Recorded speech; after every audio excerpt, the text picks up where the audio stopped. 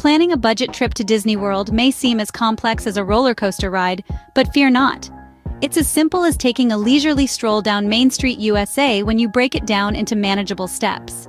Step 1. Choose your dates wisely. Visiting during off-peak times like late August through September can save you a bundle. Not only are ticket prices lower, but hotel rates plummet too. Step 2. Plan your transportation. If you're driving, remember that parking is a cost to factor in. However, if you're flying, consider using Disney's Magical Express service, which is free for Disney Resort guests. Step 3. Decide where to stay.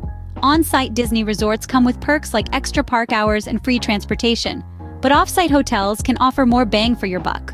Step 4. Buy your tickets. Always purchase from reputable sources and consider multi-day passes for better value. Step 5. Plan your meals. Disney allows you to bring snacks and drinks into the park, which can help cut costs. Also, consider sharing meals as portions are often large. Step 6. Limit souvenir spending. Pick one special item rather than a mountain of trinkets. Step 7. Utilize fast passes and free activities. Fast passes are included with your ticket and can save you hours of waiting in line. There are also plenty of free activities like parades and fireworks. So to summarize, visiting Disney World on a budget is all about planning.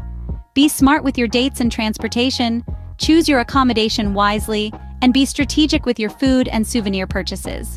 Don't forget to take advantage of the freebies like fast passes and parades. Remember, the magic of Disney World isn't in how much you spend, but in the memories you make. Now get out there and start planning your budget-friendly Disney adventure.